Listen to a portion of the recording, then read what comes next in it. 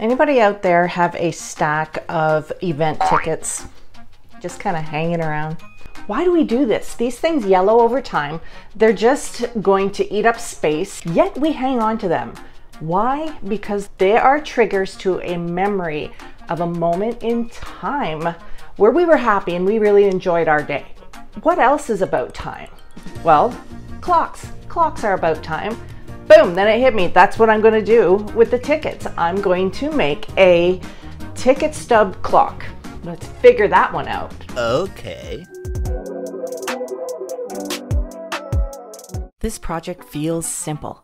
I have a plan and I should be able to knock it out seamlessly. Grab the stack of aged tickets and a circular piece of plain wood.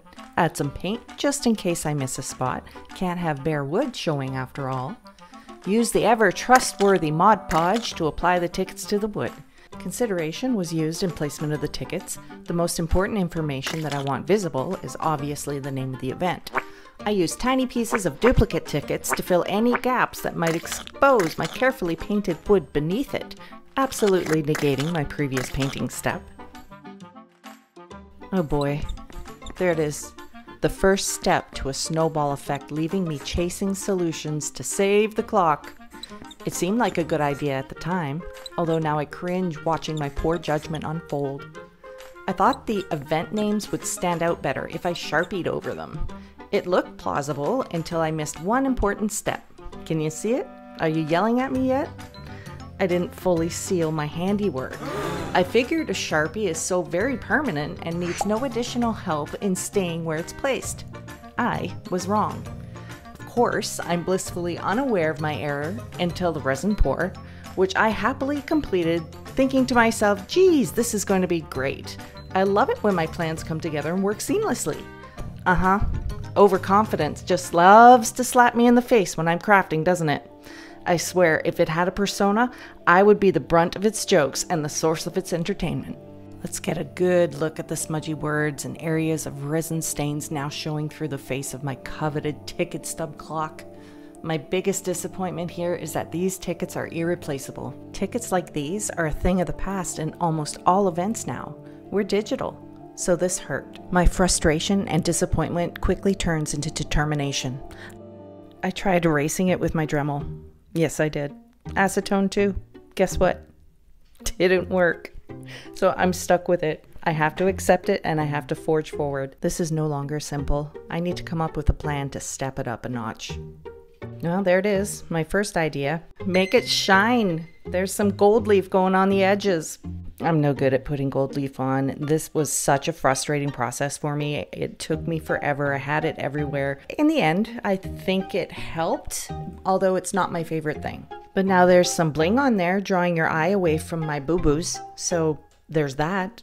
Ideas on how to fix it are all abuzz in my mind. I've learned if I don't fix the thought by actually doing what's in my mind, I'll go slightly crazy. I gotta follow through with this. This is a literal art attack.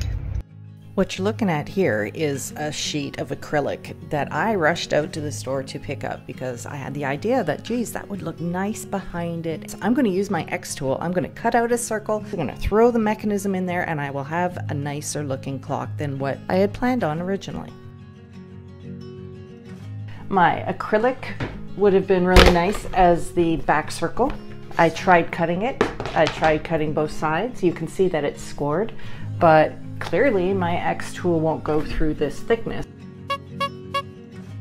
So I lost that battle and moved on to my next plan, which was why not get a nice piece of wood. So we're going to push forward and I'm going to make this clock.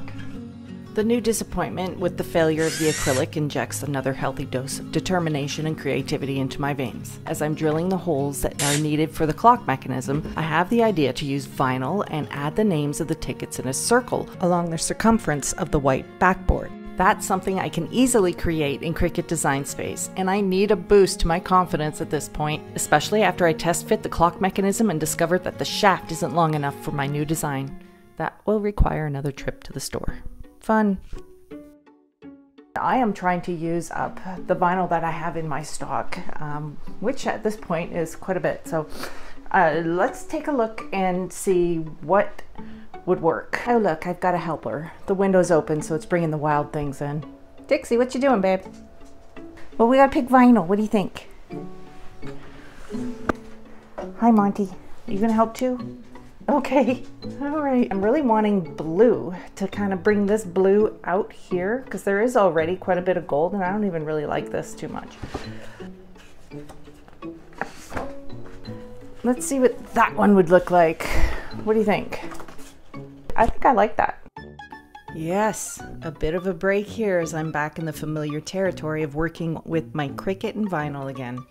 I can't say it was an easy process as the vinyl refused to weed smoothly and even fought the application process, one tiny letter at a time, causing me to want to turn the wooden piece into a frisbee more than once. I don't know why this project is being so difficult.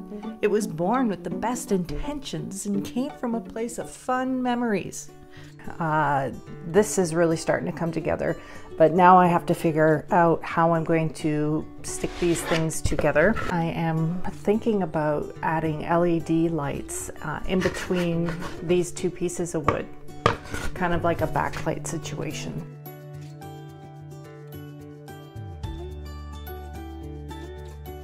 Here's my small victory. I found some bolts, nuts, and spacers. I brought the drill. It's getting real now.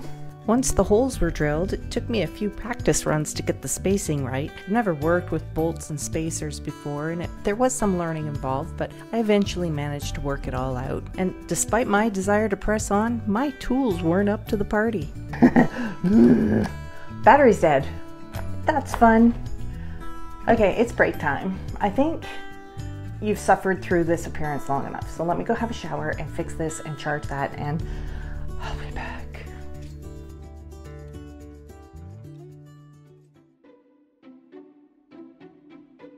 All right, I'm back. Everything's done. I managed to get these two connected.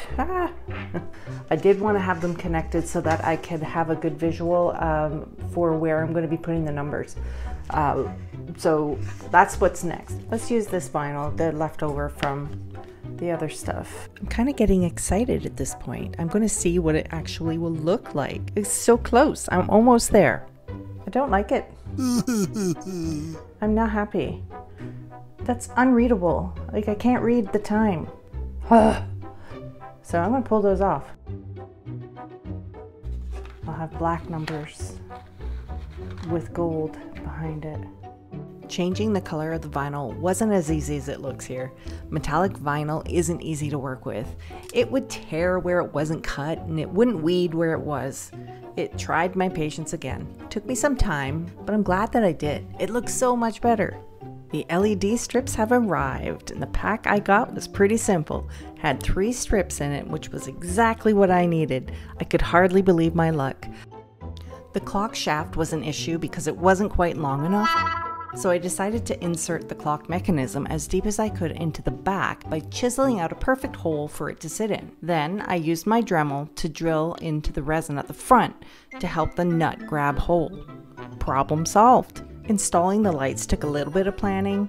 I decided to use hot glue as the adhesive because I installed them standing on their side with the LED lights in a circle facing outward.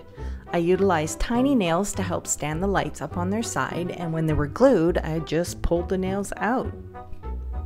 I drilled holes through the wood to allow the LED clips to go all the way through to the back. With the wires pulled neatly to the back, I repeated the process. And now we're done. I'd like to thank my stubbornness and my determination to see this thing through. The clock is done, folks. I set off on this creation journey thinking it would be a fun, simple, and useful way to display our ticket stubs. I did not foresee the issues I ran into, but looking at the finished product leaves me thankful that I had these issues. Having to find solutions to my problems led to some embellishments that I hadn't even considered. I think if everything went as planned, my ticket stub clock would be pretty boring compared to what I ended up with here. It's a great reminder to accept issues as they arrive. They can lead us to a place that we didn't think of going before, and life has a way of knowing more than we do. Thanks for watching, everybody. Please consider supporting my channel with a like and a subscribe. It would mean a lot to me. Thank you to my current subscribers and welcome to my new people. I'm excited to have you. I look forward to growing and sharing with you all. That's all for me, guys. I'll see you in the next video.